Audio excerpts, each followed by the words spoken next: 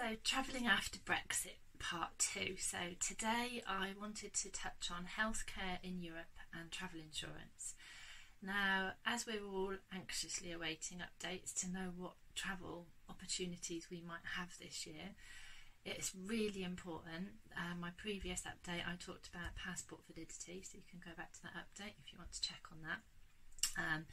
But today I wanted to talk about healthcare in Europe. So the EHIC card, so the European Health Insurance Card, is actually still valid if you're travelling in an EU country.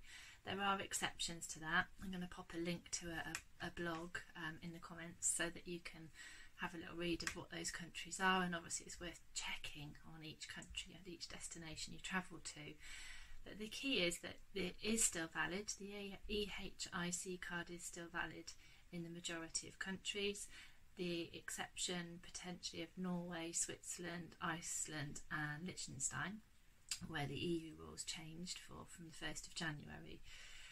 So an EHIC card does give you a level of cover, but it would never replace where I would totally and wholeheartedly recommend that you have a full comprehensive travel insurance cover. So travel insurance cover should cover you for before you travel, any cancellation, any medical expenses whilst you're away, and also any personal medical conditions. So that's always worth checking that your current policy is up to date with any current medical conditions.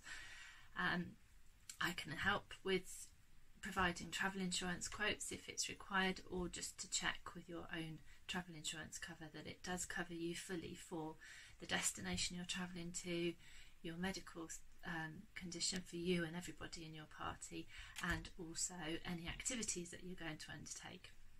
So especially at the moment, there's lots of extra bits to consider with regards to COVID-19 cover. So various policies will cover you for things like receiving a positive diagnosis within so many days before travel, what medical expense cover that provides you with whilst you're away, also repatriation and extra areas of the cover like that.